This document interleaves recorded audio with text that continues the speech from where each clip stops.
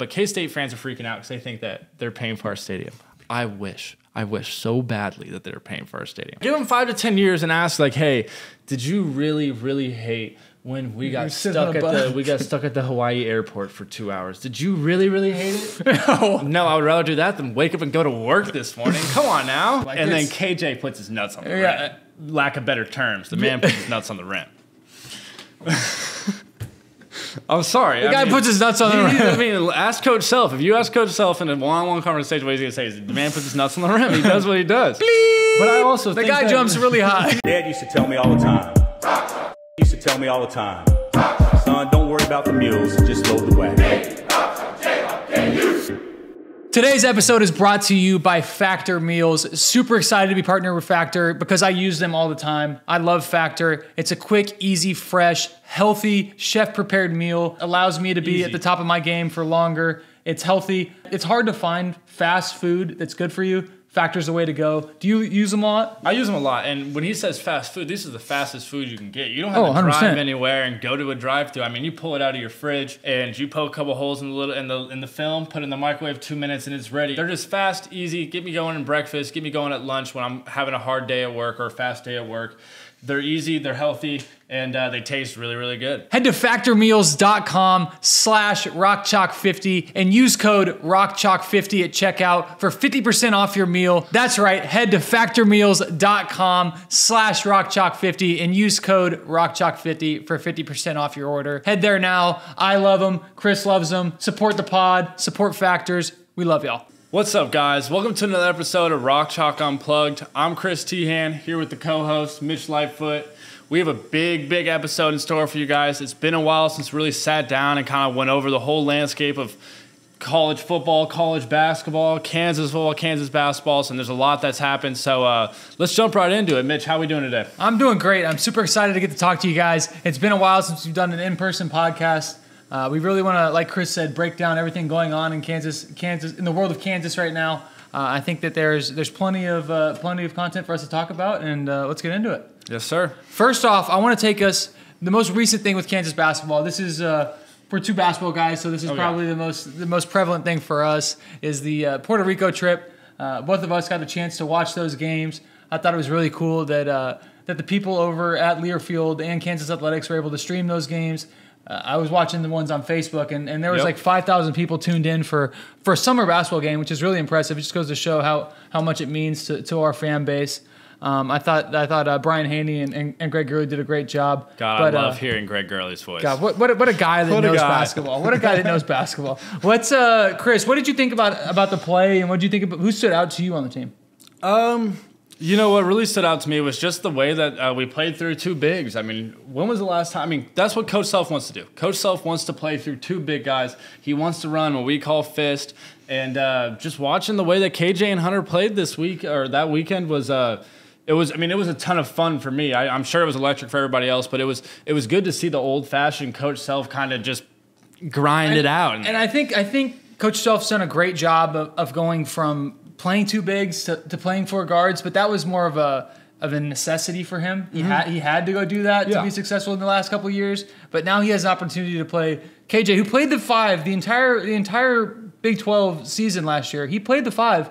Now he has a 7'2" guy that can play the five, and that'll allow him to really take advantage of being the four. You got smaller guys you're playing against. You don't have to go be down there and bruise with the 7-footers. Yeah. Like KJ said, like his job was majority to box out the big guy and let other people get the rebounds. Yeah, never to get a rebound. KJ is going to do an excellent job of rebounding this year. I think Hunter's going to help him out immensely. The player that I thought was always good to see is DeJuan. Like the guy, the guy makes everything happen. He was out there getting defensive stops. He's got more help, I think, this year than he did in years past. Obviously, athletes out there. Obviously, McCullough does a great job of being a defensive stopper, but having the guy like Arterio, who's a freak defensively, and you have guys like El Marco. I mean, Jamar McDowell could get his name in there. Nick Timberlake, athletic. People think, he's just a shooter that's going to sit in the corner. No. The guy's athletic, so he has the ability. He's sneaky athletic. He gets the white man sneaky athletic. I think he's athletic. I think he has an opportunity to help us this year. Obviously, we've got some new roster moves that we're gonna dive into here in a little bit, but I think DeJuan He gives us the pace that we need. He's a very constant player for us. People were hating on he wasn't scoring a ton in the first 2 games. Yeah. And then in the last game, the game that we ended up losing, he broke out and had I think 24 points, which is impressive. I think we get more of that from him this year. We're gonna be successful, and he's got more. The moral of the story, he's got more support around him. He's got more support around him, and I think this year, I mean, look back at 2020. We had a great defensive team. You had a really good point guard who was fast, athletic. Devon wasn't as good as a defensive player as Dewan is, but if you look at the guys around him, it's very similar. You have 100%. You have a Hunter Dickinson, you have Doak.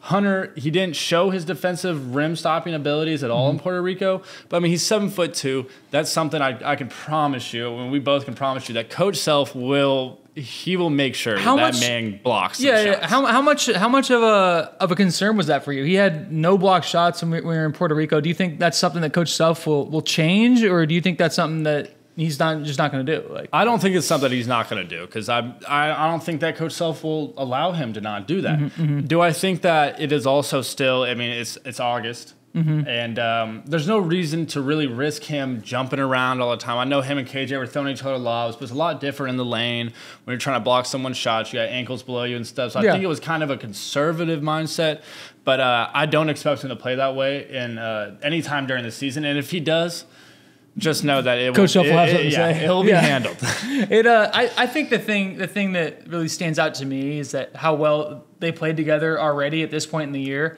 We look back on even when we went on our foreign trip to Italy, our team, we did well. I mean, we won those games, but at the same point in time, we weren't playing against NBA guys. Not anywhere near. They had Buddy Hield, Eric Gordon. Those are real guys, and the guys that were supporting them weren't pushovers either. So that's a thing that I think was very underrated. Is that everyone was like, oh, they had Eric Gordon and Buddy Hield. I'm like, no, the guys that are around them are high-level basketball players as well. And I think overseas guys making at least 6 figures, playing in the Spanish league and all these Euro good Cup, leagues. FIBA Cup teams. Those are real guys that I think gave us a great look. Those are going to be Big 12 caliber players. I think from a big guy perspective, there might be some more bigs in the Big 12 that they're going to be maybe a little bit better than I would have that. loved to see. I mean, they had Ayton out there warm up. They had Ayton, but he just didn't play. Which, I mean, I guess is smart. And honestly, do I love the idea of DeAndre Ayton and Hunter Dickinson battling out down low in a game in August?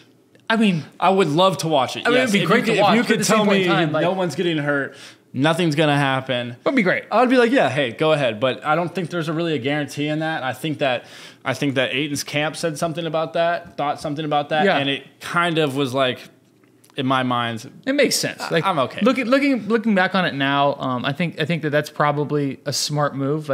You don't want anybody to get hurt in August. You're not going to win any titles in August. No, you're never going to. I think the best thing that has come out of this is that we've realized our team is solid defensively. You've got 4 guys on the court in that starting lineup that can pick you up 94 feet. You got KJ out there, Dewan, Kevin, Arterio, whether that be El Marco. They're guys that are going to guard you 94 feet. Speaking of the starting 5, Chris, who do you think is going to fill out that 5th spot in the starting 5? I know we've got let's say our for sure's in our minds. Obviously, this is not Coach Self telling us this, but in your mind, who are our 4 guys that are solidified? The 4 guys that are solidified in my mind, I'm pretty sure, I mean, in just about everybody's mind watching Puerto Rico. And unless they piss Coach Self off, then Coach Self will do the thing where he says, sit Chris, for a game. Yeah, sit for a game or 2. Chris, you're going to start this game, and you'll play 30 seconds, all of a sudden, here comes Kevin McCullough. Here comes Kevin, and then he goes and he gets pissed off enough. He has one of the best games of his career. It's funny how that works, but who do you think is in that the 4 solidified starters? Dewan Harris for sure. I mean, that's not even a question. I didn't have to say that name. Everyone understood that. Yeah. Kevin McCullough there. Another for sure. Hunter there. And these are 3 names that when we said the 4 guys who were going to start, everybody knew who we were talking about. And KJ Adams. That 5th spot, I mean... I think I want to dive into this a little bit as well. I think people were questioning KJ when they don't understand how much Coach Self loves KJ. The guy does everything exactly how Coach Self wants it. You think Coach Self is going to punish him because he plays his butt off and is a pit bull on both ends?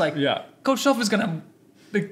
There's Loves that man. There is absolutely nothing that KJ does that Coach Self is like, I don't like that. No. Like even the fact that he hit threes when they were down there in Puerto Rico. Like, what in the heck? Like, and he shot. I mean, he didn't shoot that many, but they look good, and a couple went in.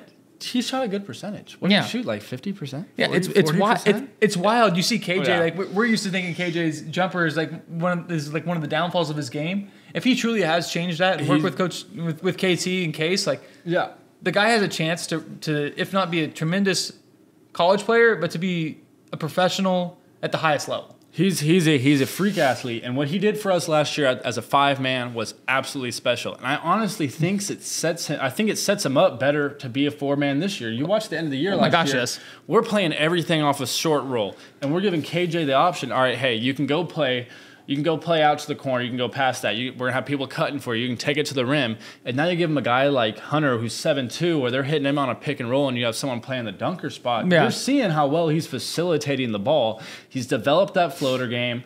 He has that elbow jumper now, and everything looks good. I mean, I think that last year, as much as he was not fit to play that role, it is made him into what you're saying, a professional prospect. Yeah, no, it's definitely given us a better look at KJ. But also it's given us a better look at Hunter because Hunter can pass the ball and he can really make the most out of KJ because those guys can play off each other and really make each other better. Like seeing KJ throw those short lobs to Hunter is like something that we do in practice all the time and that we haven't seen in most recent years because we've had 4 guards out there. Yeah. Now you're having big lobs, which is something that I'm like, with two dudes that, I mean, Hunter's 7'2", so obviously he can get up there. He's got a super wide wingspan, so like he literally doesn't have to jump that much to dunk. Like, and then KJ puts his nuts on the rim. Lack of better terms, the man puts his nuts on the rim. I'm sorry. The guy puts his nuts on the rim. I mean, ask Coach Self. If you ask Coach Self in a one-on-one conversation, what he's going to say is, the man puts his nuts on the rim. He does what he does. But I also think the guy jumps really high. He jumps damn high. But I think if you look, and I mean, I think a lot of people have a concern, not a concern, but they think about what Hunter did at Michigan, and they're thinking, does he have that motor to play in that Coach Self system? And you look at him and KJ and the chemistry they have, and I can promise you right now that KJ Adams will not let anybody that he is friends with or has a connection with or anybody who's playing on the court not have a motor. No, 100%. So I loved what I saw. And everyone's like, oh, like, for me, part of being a motor is being in shape. Like, you can't have a good motor if you're not in shape. And being from experience, being in Coach Self's preseason, you will be in shape. You're gonna be in shape. There is no ifs, ands, or buts about it. Like a normal day for us in the preseason is like we'll go to practice in the morning. We'll have lift before practice. Like say we'll lift at 10 to 11. We'll be in there. It's high intensity with Ramsey. Like they're not pulling any punches during the preseason. Like he's not out there trying to make sure they stay fresh like he is in the postseason. I'm gonna try to murder your legs so that you know what it feels like to be in the fourth quarter of an NCAA championship game. The entire practice. For 2.5 hours of practice. So like we're showing up at 10. We're going from 10 to 11 with Ramsey, and then we're getting done with that, and then we're heading into a practice for 2.5 hours. Yeah. Where Coach Self is like we do. The thing at Kansas, which is really nice, is we don't run a ton. Like, we're not going to go out there and run gassers. What he's saying is you're not going to run gassers. You're not going to drop a ball. You're not going to drop a ball and go run 30s. Do you run a shit ton in practice? Yes. There's like, it's the beautiful thing about playing for Coach Self is that it doesn't feel like you're out there running gassers, but like he's going to make sure the drill you're doing. You're going to feel like you ran a gasser. Like you're going to feel like after. But you're going to have fun doing it. Like you're playing block-out break. You're competing. Yeah. So like you have to be in shape. You'll practice from say 11 to 1:30ish, and then you'll get done with that, and Coach Self will say, hey, like that wasn't the Kansas standard, and now we're going to head out and we're going to come back again at 6. Yep. And we're going to have another great practice. But like as you said, I mean, hey, if we just equated that first practice to suicide runnings, none of us we'd all be like, wouldn't survive. I can't go back. But yeah, you're competing the whole time. So then you go back and you run another equivalent of 10 miles, but you're playing pickup where there's just no stopping. And so then, hey, Mitch hits me hard. I'm already in a really, really bad mood to second practice. Yeah. What's going to happen is going to light another fire under my ass. We're going to keep on going. So I think he does it in a good way. So moral of the story, Hunter's gonna have a great motor because Coach Self's gonna make sure all of his practices are designed to make sure all of his players are at their peak performance. Yep. Ramsey's making sure we're at our peak performance. And how much easier does the game come to you as a 5-man? Oh, when you run the floor, when you sit there and get blocks, and you found out with Udoka. Like, I think the thing you saw with Doak is like he ran the floor like no other, and he got 8 free points a game just because he's going to unroute the other guy's big guy. And also started a 15-0 run for us when Doak gets a block on the court, and you see it's huge. Yeah. Like the plus minus is it's -2 here, +2 to us. Like it does so much. Well, for then us. momentum. Like you see him get a shot, and you see him like tanking it down the court, and you have DeJuan with the ball in his hands. Like DeJuan's first thought is like, all right, my big fella just got us a stop down there. Let me throw it to him. He gets a lob. He does his little yell or whatever. Yeah. And then next thing you know, you're on a 15-0 run where the whole entire field house is blowing the roof off. Emergency story time, Chris. I want you to give us the hardest day of practice. Day or days of practice that you had your entire time at Kansas. I've got one in my brain. I mean, you already know we're about to say it. I've got one in my brain that I think you're going to say, but what was your hardest Bill Self practice experience of your entire time at Kansas? A non-boot camp. This is non-boot camp. Obviously, boot camp is an animal in itself. And we had a 1 day in boot camp, which actually may have been the worst day of my life. Yeah, but it could have killed a regular person. No, it did. If we weren't in the best shape of our lives. But so when we get to go home for Christmas. Yes. This is the story. This is exactly what I was thinking, Chris. So you get to go home for Christmas. And during Christmas, there's no hour restrictions because you're not in school. But you get to go home and you play a game. I think we played at Arizona State our sophomore year, or my sophomore year. This is a homecoming for me, and we lost. Yeah, really homecoming, sucked. We lost, but that's on the 22nd night. So we get done playing the game at 11 o'clock. I got to fly back to KC. You really only get the 23rd, the 24th, 25th. Back on the 26th. And then you're back on the 26th. You come back at like 7 o'clock at night. Mm-hmm. So we come back to 26th. We obviously lost to Arizona State. We were undefeated. We played so bad, just lost to Remy Martin too. Everyone on the team hated Remy at that point. We love you now, Remy. Love you now, Remy. We ended up liking you, but we hated you at that point. And we come in and we start practicing. We get back all at 7 o'clock. We have practice at 8 o'clock. Yeah. We practiced 2 hours hard. I mean, this man, like, I'm coming in being like, dang, like, he's really pissed off still. Like, he must have he must have got cold. Yeah, from you're sand. like, oh, I'm gonna be sore after this. Like, dang, this sucks. Like, this sucks. But I was like, okay, he's mad for no reason. And then, I mean, he kicks us out at the end of it. And this is practice starts at 6 o'clock at night. Like, your plane lands, depending on, like, Dave's coming in from Virginia, I'm coming in from Arizona. Like, we have guys coming in from all over. Like, you've been sitting on a plane. Like, if you're a big fella sitting on a plane and you're not sitting in the exit row, like, your knees are you're already tight. So, like, you land, the managers or your friends pick you up from the airport, and you drive to Lawrence, get to the locker room, get taped, go lift, then practice. Yep. Get kicked about about a 7 to 8:45 practice. Mm-hmm. Get kicked out of practice. Coach says, "Everybody, get the hell out of here. I'll see you guys again at 7." He said 7 a.m. I'll see you at 7 a.m. So and this is at Christmas. Lord. So we have all of our plays already put in. Like we've got all of our plays put in. So we show up at 7 a.m. and he makes us run every scoring option off of every single play we had. Took 2.5 hours to get through those. And like, how many scoring options are there on a single play for Kansas? At least, I mean, at a minimum on every play, there's at least 3. I would say like the minimum, like that's the very lowest. Probably 4 per play. Yeah, and if you jacked it up, you're running. Like you're running. So you turn the treadmill on and you turn it up to the highest incline and the highest speed, and you'll go run on it for 45 seconds. Like that was just like, hey, don't mess up a play. You're gonna hit the treadmill. Like and dude, we got there's a lot of running, but then 2.5 hours is up, and all right, guys, practice starts now. And we go through our whole stretching routine and everything. So, like, we have been practicing for 2.5 hours. Our bodies were already like the most warmed up you could possibly be. He's like, practice starts now. He completely scratched it. Actually, like, we didn't even do that part of it. We go through all of, like, this leg stretching, the calisthenics, and we're doing dribble drills, everything. And then we go into, a full 2.5 hours of straight scrimmage defense, like shell drill, loose ball drill, charge drill. I mean, it was the worst day of all time. Is that the day we went to the soup kitchen afterwards? No. That was early. That was in 2020. But we ended up, so we had to work a camp after. That was immediately the camp after. And so it was the Special Olympics. We did the Special Olympics camp afterwards, and like Special Olympics. Dog tired.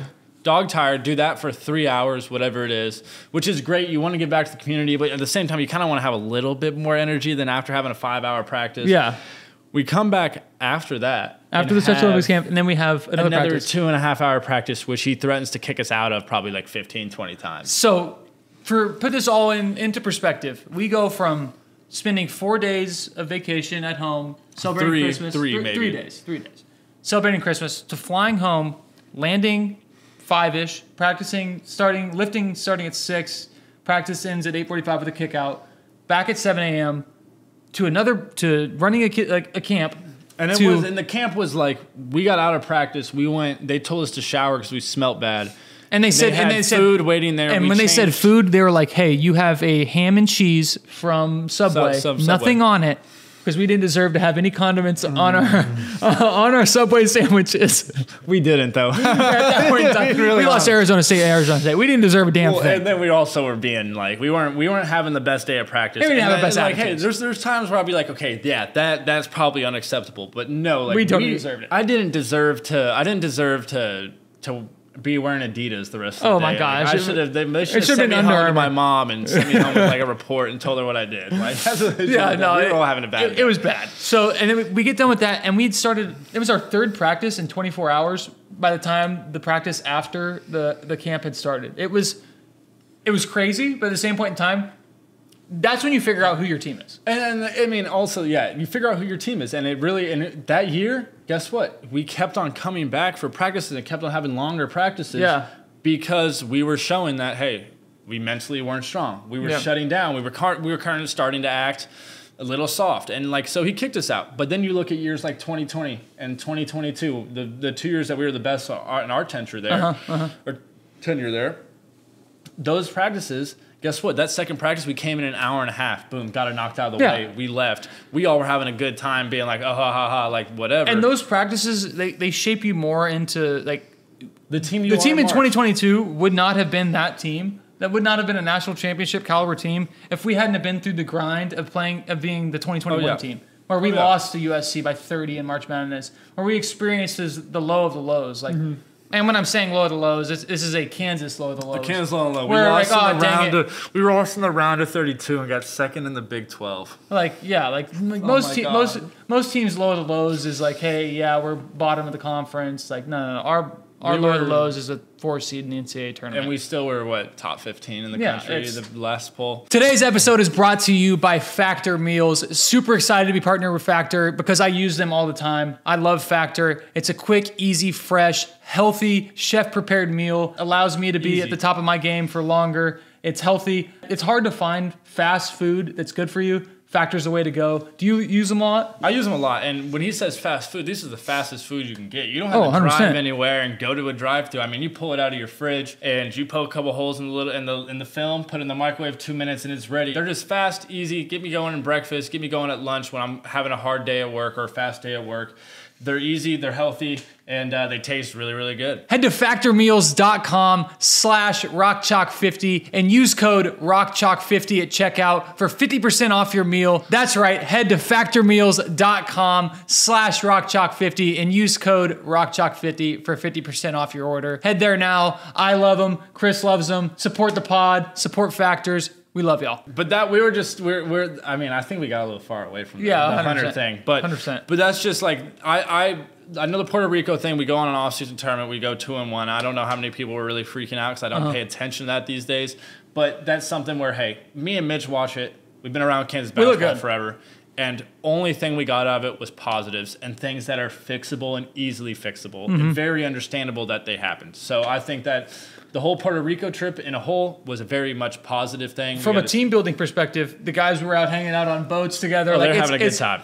I was so jealous seeing them. They had the yachts out there. We had the Italy trip though. Italy was dope. Italy was dope. Pick me up and take me out on a yacht. I'm there. I'm totally there. Yeah, I'll have a good. But no, it was really cool to see. I'm glad that the guys are gelling and meshing. It was one of those things where we both watched the games and like our whole group message just popping up, being like, oh my god, talking like looking into. It's just group messages of teams from the past too. From the past, like everybody, all the guys are all invested in how the guys on this year's team's doing, it's exciting. I mean, it's something you wait. I've waited. So back to the question. Like 5 years ago. But back to the question, Chris. Who is rounding out the starting five for you, we know we have Hunter, DeJuan, Kevin, and KJ. In our eyes, those are pretty solidified. Yep. Who is your fifth? I mean, the thing is, there's three names there, and it really depends. And I think that there's two ways our team can play. Our team can play in a way that, hey, let's put 5 guys out there that aren't going to let people score. And the two people that fit in that mold are El Marco and Terrio. And I think Terrio starts the year off a little bit. He probably starts in that 5 spot because he's played the college games up to the speed a little bit more. But I also think that El Marco, out of the three, are 3-2 men, what I would say, between Jamari, Arterio, and El Marco. El Marco is the most refined offensively, and he's just going to take time to play into his role. So I think that El Marco is really my firm answer. When we look back and we look into the NCAA tournament, I would assume that El Marco is in that 2 spot. But what you're saying is to start the year, you could see it being Arterio just because he's experienced high-level college basketball? But I think, El Marco, he's in mock drafts, the lottery pick for a reason. He really is. I honestly loved what I saw. I think that once he gets confident in his jumper, he's not here for long, but he really I had that written down in my notes. Unfortunately, I think El Marco is going to be a one and done type talent for the Kansas Jayhawks. Athlete, guy that can fly, can play the ball, can be athletic in situations where not a lot of guys can be athletic. I think he's got a chance to play in the NBA and play in the NBA for a long time. And I think so. Let's go back to the 5. So we said Arterio can start. We both agree on that. Yep. Arterio can start the early part of it, and then El Marco starts pretty much the rest of the year. And I think that's the most likely outcome. But I also think there's another outcome where, hey, we don't have the shooting, and maybe our defense isn't what we thought it is. And I think that the clear answer for that right there is Nick Timberlake. Yeah. I think that's pretty clear. I mean, last year he shot 7 3-point attempts a game. He shot 41%. No. That's a quick and easy fix. And what we said, hey, he's a sneaky athletic guy. Yeah. It'll probably be one of those things where Coach Self he messes with the lineup throughout the year. Non-conference. Yeah. In the Big 12, it's throughout usually non-conference, I would probably venture to say we're going to have 4 or 5 different starting lineups throughout non-con. Once the Big 12, this is outside of injuries, and obviously those happen. But like everybody healthy, I think there'll probably be 4 or 5 different lineups that we'll see. And by the time the Big 12 starts, there's going to be one, and if that one's working, there isn't going to be a change to it. But if something needs to happen, there'll probably be one change to it. Yeah. So I would imagine we're probably going to have a year that starts out with Arterio. Probably transitions over to El Marco. And what you said with the 4 or 5 different lineups, we talked about it kind of at the beginning when we started this conversation. Is like Coach Self will randomly be like, hey, that dude's getting very complacent. Yeah. And he's just going to throw him a curveball, see how he reacts. So I think that's mostly the thing. 100%. It's not going to be a thing where we're really struggling and we need to find a different answer. I think that he'll realize that, hey, some guy's not pulling his weight as much. He doesn't realize how bad he wants it. And so I wouldn't doubt if you do see, hey, maybe we throw KJ out of the lineup. Yep. Maybe we do throw Kevin out of the lineup once in a while. Yeah. Maybe we like something like that just to give him a little kick in the ass. But what we said, Big 12, when Big 12 starts, things are gonna be pretty solidified. It's gonna be solid. Let's transition over. I want to talk a little bit about the new lineup we have coming in. Obviously, we've got some big transfer and recruiting news. Let's get into the new recruits and what we're getting out of them. First off, I want to start talking about Johnny Furphy, 6'8", 202 pounds, out of Australia. Was a guy that reclassed. He committed, then reclassed up. Down. Reclassed up to play with this coming year's team. Give us an insight of what he brings to the team. What do you think he has an opportunity to do for us, and does he have an opportunity to play big minutes for us? See, he's a guy that none of us really even knew about until a month ago. So there's not. How the hell does Coach Self find these guys? The man has an eye for talent. That's all I gotta say. He has an eye for talent. Speed in Ukraine, Johnny in Australia. There. Coach Self is taking the most lavish recruiting trips ever. I think that's the only excuse he has. He was like, "Hey, I asked for shits and gigs. Let me go down to Australia, go get Johnny Furphy." Yeah, I just don't think I don't know a ton about him, so there's not a ton I can say really to be very specific, but. From what I've seen, he's really a athletic. mix of he's CB. He's CB and FIBA because the way they play that little FIBA basketball. Yeah. He has a very good stroke. He's very raw, but he understands the game. He's a freak athlete. He's long, lanky, and he can shoot. I mean, that's something you look for and you recruit that. You recruit it. I look at 6'8", 202 pounds. I think obviously that's a high school frame. He's got a good frame from like a height perspective. 6'8's good for a wing. I think Ramsey's going to do wonders with him. Yep. I think you look at CB. When CB started, CB was a little skinny, and then he put on a ton of weight, a ton of good weight, muscle wise. Yeah, no, he didn't. I mean, he didn't put on a pound of bad weight. Yeah. So I think Johnny's going to have an opportunity to do the same thing. I talked with CB actually this past week, and he was saying from everything he's talking to Coach Self. He was up in Lawrence, and Coach Self was saying that it's a mix between him and Svi. Yep. I think Kansas fans hearing that should be excited. That's a pretty inspiring comparison for Johnny. That's a good they're setting the bar pretty damn high. I'd be excited to see if he can work his way into this lineup.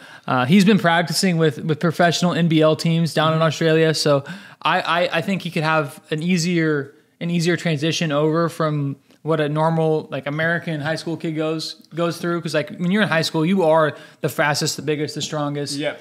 And you have to restart the totem pole when you get to college at Kansas. Like I think he has a chance that he's experienced professional basketball already, so he quite understands what the ask is going to be. I think he has a better chance to pick it up quicker. I think El Marco and them. I think El Marco is probably a little bit farther ahead of him, but I think he's just because he's been there all summer. He's not, but he hasn't been the top of the totem pole. Yes. He also plays a different game. Yeah, 100%. So it's something that if he understands it and understands it fast, he's going to be a huge piece of this team, and he will be Kevin McCullough's clear backup. Which think of 6'8", 208 pounds. Who does he back up? Kevin McCullough. And who do we have else to back up Kevin? Like think about that. Like we don't really have anybody, and then he also can back up KJ. I mean, you can put him at the 4. He's 6'8", or throw Kevin at the 4. Kevin's proved he can play the 4. Oh, 100%. Oh, that's true. There's a lot of flexibility if he does, and if he doesn't, he gives us a lot of flexibility in the next couple years because he's a guy that he's clearly shown he can play with the best in the world. It just really depends on how quick he can pick up the college game. Speaking of Johnny's going to be playing a lot of basketball with the newest KU recruit, Flory Badunga. Excuse me if I am butchering your last name. I will have it down over the next couple of years. I promise I will have it down. That's very new news to us as well. So dude, we haven't really very new news. Yep. Unreal acquisition by Coach Self. Think about this. You go from losing Ernest, and you go from who was that? The transfer was that the St. John's? St. John's. You lost Ernest Zuby. and you lost Zuby. But then you also had that recruit where he was supposed to commit to Kansas, thought he was, and then committed to Indiana because so something happened that night, and we just reverse Uno'd. Yeah, the same thing. So hey, you got back. I wanted to get back to the topic of you lose Zuby and you lose Ernest. What does Coach Self do? He goes out and gets the number 1 ranked player in the transfer portal, and then the number 5 ranked player in the class of 2025. The number 1 center. Number 5 ranked player. Yep. I think it's an absolute masterclass by Coach Self. Summer Bill is undefeated. I love the memes. I'm loving them lately. I think this is gonna give us an opportunity to play KJ great minutes at the 4 over the next coming years. But at the same point in time, everyone's kind of like talking about how this means that Hunter's only going to be here for 1 year, yada yada yada. Listen, Flory is 6'8", 215 pounds. That is like that is an undersized 5-man in the Big 12. So I think he has an opportunity to play the 4. If you watch his highlights, the guy handles the ball, handles the rock, unlike any 5-man I have seen.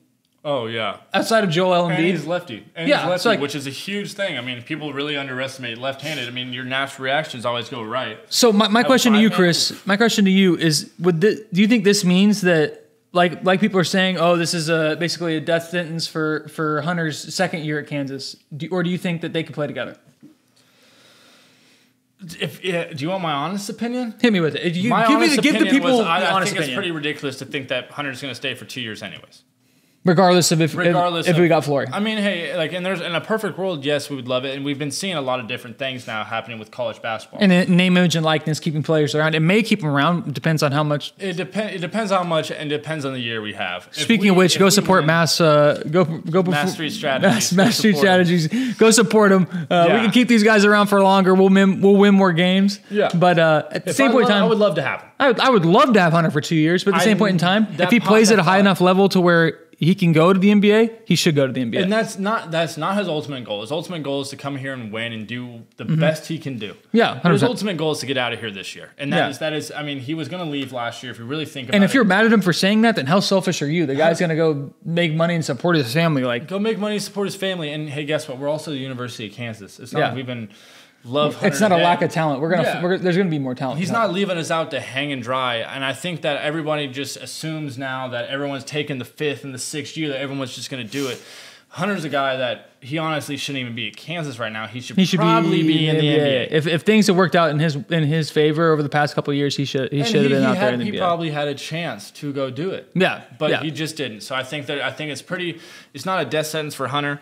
I never really thought he was coming back in the first place, but I do think that they would be able to play together in a perfect world. I think KJ and him are kind of proving that. I think he's going to become DeJuan Harris's best friend though. Like, have you seen like the lob catching he was doing? And he's left-handed. Oh my gosh, it's going to be wild. DeJuan is literally assist. And the only thing I know about this guy is from that 5-minute mixtape that whoever posted the other day. Dude, and you watch that mixtape and you're like, all right, Zion Williamson, there he is. He's the number one player in the country now. I love this man. 100%. Now, masterclass by Coach Self, beating out some other blue bloods. I think that just goes to show that Coach Self is bought in for the long term here at Kansas. It's the ultimate I'm back of college basketball, and I think Coach Self is solidified himself more recently as an absolutely killer recruiter. I think a killer recruiter, and I also think it shows with all the health scares that happened this last couple of years, 100%. I think it shows that, hey, Coach Self isn't slowing down. He expects to be around. And if anything, he's speeding up. Yeah, I think he's getting better. He's getting better. I mean, his last 2 recruiting years, and you also you got to factor in we won a national championship. Yep. We got the NIL deals going, and we're a big university. But I mean, he's put on a masterclass this year. Every time that anyone had a question about what he was going to do, maybe he didn't do the first option that everyone on Twitter thought he was going to do. But guess what? That dude got a guy for that spot. He got 100%. A legit guy. 100%. Next topic we want to get into, conference realignment. Obviously, it is changing the makeup of all of college athletics. Chris, where do you think we're at? Do you think Kansas is in a good spot? Do you think everything is going good for us? Like, what do you think is going on? I think the Big 12 and Kansas is in a great spot. I mean, Big 12 was really a conference that we didn't know what was going to happen. They thought we were going to be the Pac-12 where, hey, we had to either join the SEC or the ACC or the Big 10. We had to. Like, that's what the Big 12 was going to disband. So I think we're in a great spot. I think Big 12 did a really good job hiring a new commissioner. I think that I think it's in my personal opinion. I think Brett Yormark has saved the Big 12 and given us the ability to be one of the major conferences that brings in all the people. Like you've seen it so far: Arizona State, Arizona, Colorado, Utah. Yep. The Big 12 is bringing those people in, and it's only going to make us stronger, and it's going to make the competition stronger within the Big 12. And I think that the schools really did a great job of showing that we were a huge conference that was not meant to be messed with. I mean, our football is great, our basketball great, and those are really the 2 big ones that everyone really, really cares about. I think they're great. From a Kansas basketball fan perspective, I think Brett Yormark has done a great job of making sure everyone knows that Big 12 is basketball country as much as it is football country, but it is basketball country, baby. And think about the new rivalries he brought in. Oh, you're gonna go play Arizona at McHale, and then you're gonna go play Arizona's gonna come and play at McHale. That's gonna be an unreal rivalry. And then you got Houston, and I mean, you're having teams that are on the uptick. UCF. On the uptick. Always been good. They're always been good. I mean, you look at Utah. Utah has their years. BYU has their years. Is a good team. Their years. There is going to be some new rivalries created. Think about the school that gave us Remy Martin. They're coming to the Big 12. Arizona State. Thank you, Arizona State. And you got Dan Hurley coaching against Bill Self. I mean, it's Bobby Hurley. Bobby Hurley, my bad, Brong Hurley. But I mean, it's just going to be fun. Like I think they made the whole atmosphere. Maybe not on the football side. It's not the best thing for us. We lose our 2 football powerhouses. But Big 12 basketball will be the most popular basketball conference in the nation. 100%. It's been the best basketball conference over the last 5 years, but I think it has popular. Over the next 10 years, it's going to be the best and the most popular. Yes, for sure. Next question I have in as far as conference realignment, how far do you think this goes? Do you think it's going to go from being a Power 5 conference to there's going to be a Power 3 now with the SEC, the Big 10, and the Big 12? Do you think the Pac-12 is dead?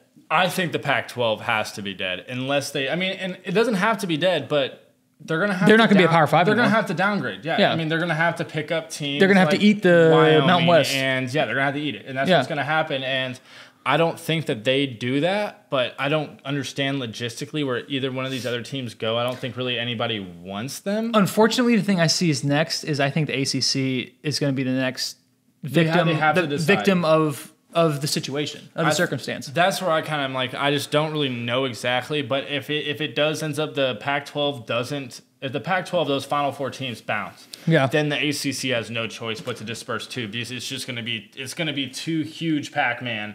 And a little tiny Pac-Man is what it's going to be, and it's just going to. I mean, they're going to poach each other off until they can offer so much money that the ACC will have to dismantle. Speaking on conference realignment, I want to transition a little bit. How much do you think Kansas's investment into the Kansas football program and team is going to benefit us, not only from just a football perspective, but from a university perspective and a Kansas basketball perspective? I mean, you saw how big of a deal Kansas football was this year. We haven't been great lately. And you look, we were third highest grossing schools in the Big 12 revenue. Behind who? Behind Texas and Oklahoma. And Texas is that's two teams that are leaving the Big 12 because they're making so much money. And this is our first year the football team's been good. And you can speak to the buzz of 100%, 100%. So I think it's something that, hey, if we're going to keep on upgrading the stadium, you realize that football's such a big money grab. And now that you're having a Texas and Oklahoma leave, people are going to hate that I say this, but the Big 12's up for grabs. And we're trending in the right direction. We've got an athletic director that is hungry, young, hungry, wants to be the best in the game. Coach Self has proven that he wants to be the best in the game. And I think Lance Leipold is hungry for more. He got a taste of it last year with our 6-6, making it to a bowl game. But that's a guy, from our experiences with him, talking to him, he is not settling at all. There's very few people that I've met like Lance Leipold. And I think there's only two other people I've met in my life like that. And the other one outside of Lance is Coach Self. So Billy Self, and we've spent a good amount of time with Lance. I mean, Lance was my football coach for a whole year my senior year. Only let me play the spring game, whatever. We've been around him enough to realize the way he talks, the way that he kind of controls conversations, and the way that he thinks about the game. There's a guy that's done it at other schools, but he has a platform to do it at the highest level now, and he's got a university and a community that's behind him dumping money into Kansas football and Kansas athletics, and I think it's very positive, and I think we have an opportunity to be really special. And I think, I mean, so you're looking at the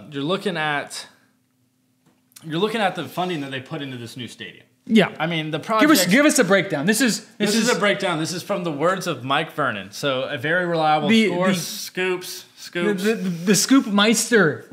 But so it's right now it's around $300 million. But that's just phase one. I'm pretty sure. Phase two, they're going to add a little bit more flexible seating and stuff. So this project's looking around $400 to $500 million in total, and it's mostly private fund money. Yeah. So this isn't state taxes. We got a federal grant, so that's a little bit different. But K-State fans are freaking out because they think that they're paying for our stadium. I wish so badly that they're paying for our stadium. I think the thing that kind of irritates me is they don't understand how good it is for Kansas, the state of Kansas, for the University of Kansas to have a successful football team. They're drinking the Haterade. I don't care about them. They shouldn't get any light on this. I just had to say it because I was looking at Twitter today and people actually were crying. But we got a federal grant. But it's looking, I mean, you have these private funds coming in. That means that these donors, these boosters, these big-time names are buying into Lance Leipold and what he has going on. Yeah, and that is something, I mean, in Lawrence, Kansas, you can ask Coach Self. If you want to be a big-time coach, there's not really a better place to have a successful sports team than Lawrence, Kansas. Yeah, people are bought in. I'm excited to see how it goes. Obviously, having a successful football team is good for Kansas athletics in general, and Kansas basketball included. It's gonna allow us to have an off season where we can focus on ourselves and not have to worry about, when does basketball season start? We're not the trending topic. Yeah, we are still trending in a way, but it isn't our sole focus. Where like, hey, the first basketball game comes in and we're playing a non-conference. Yeah, we're playing the Division II. Yeah, and someone breaks down every ounce of our film, and it's like, God, this is the worst Kansas team we've ever had. Like, it's going to allow us a little pressure to be taken off, and it's going to allow us to get to our full potential. And it's good for recruiting too. Think about it. You bring a recruit to a Kansas football game when the place is sold out and you got the hill bumping, and I mean this new facility is going to be sweet. It's one of those things where it's like, Yeah, I went in on a football game, my recruiting visit, and 100 people, 200, dude. I can't imagine being there with a packed booth. Oh no, dude! A packed booth, especially in a new designed packed booth, is going to be unreal. They're going to be signing their letter of intent on the bleachers. I'm super stoked that they kept it open to where you can sit on the hill and watch games, because that was part of my favorite things. Is like you could go to the tailgates on the hill and like you could still see the stadium. You could be a part of the buzz, and you could be right there. As a kid, I used to go to all those games, and obviously, as a 7, 8-year-old, like I don't really care that much. Yeah. But like, hey, me and my friends are playing tackle football on the hill, watching it over. Like, those are some of my fondest memories. It's a revamped booth, but at the same point in time, it's keeping some of the things that makes it the booth. Like, it's keeping things that are sentimental to alumni and donors from the past. So I think it's special. I think they're doing a great job. The mock-ups of it look absolutely phenomenal. Oh, they look sick. It's gonna blow anything out of the water that's out there in Manhattan. Super excited for us to be the top of the line, not like we already are. Not like we already. Yeah. Did you see someone posted they had the bird's eye view where they had the buildings to the right where it looked like a K and a U. Yeah, yeah. And I don't know if Goff did it or not, or if the architects did it or not, but if they did, hats off. That's some slick stuff right there. That's I didn't want to get too far away from the conference realignment talk. Yeah. I saw some stuff from Eli Drinkwitz from Mizzou. Eli Dorkowitz, one of those. I've been a hater. I have not ever had a good comment from his holding a poster up at the KU versus Mizzou game when we're blowing them out by 30 to him saying some pretty incorrect things in my opinion. He didn't know what he was talking about. What was your opinion on his comments about conference realignment and how it's causing all these players to have to travel so much farther and all this stuff when he is the head coach at a school that left the Big 12, that left all the schools in its natural vicinity in the closest area to it to go play in a different conference? I think that's pretty dumb. I think it's really dumb, and I have publicly been very a hater against Drink, and I hate him. I hate everything. I really don't like Mizzou, but he's everything that I hate about Mizzou put into one thing. Where he sits there, he runs his mouth, he runs away from stuff, and he's a sellout. But how do you come say this stuff and then not realize that you are the person that you are a head coach at the school that did this? In Mizzou and Texas A&M and Nebraska, they really started the whole conference transition thing. No one really thought that it was really going to be a thing in this modern era. He isn't directly involved in it, so I won't hold that against him. But I think that everything that he said was just him trying to be like, feel the emotion, to be like opposed to this and fight the power. I just think he's a sellout. He'll say anything to make him seem like he's a cool, good dude.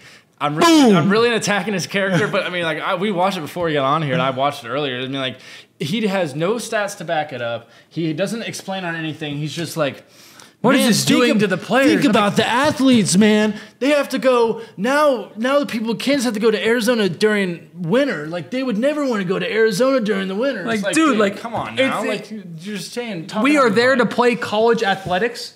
We are going to travel to games. We are going to play games, and we are going to travel home. Like, it's part of what happens when you play a college sport.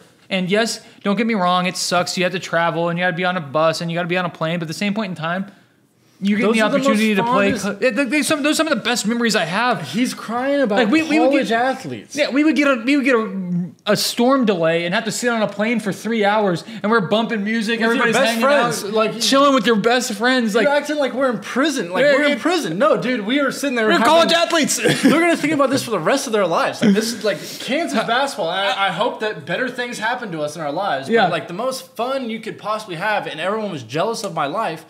Playing at the University of Kansas is Dude, I wish that they could pull. You're gonna cry about it? I wish that they could pull all ex-college athletes and be like, do you wish you could go back to those experiences? Give them. Hey, don't do it right after they leave. Don't be like after the last loss. Give them 10 years. Give them 5 to 10 years and ask like, hey, did you really, really hate when we got stuck at the Hawaii airport for 2 hours? Did you really, really hate it? No, I would rather do that than wake up and go to work this morning. Come on now. Yeah. So that was a great way to describe that situation. I told you if you brought that up, though, I was going to be hot. Yeah, no, it was good. That's what we needed, Chris.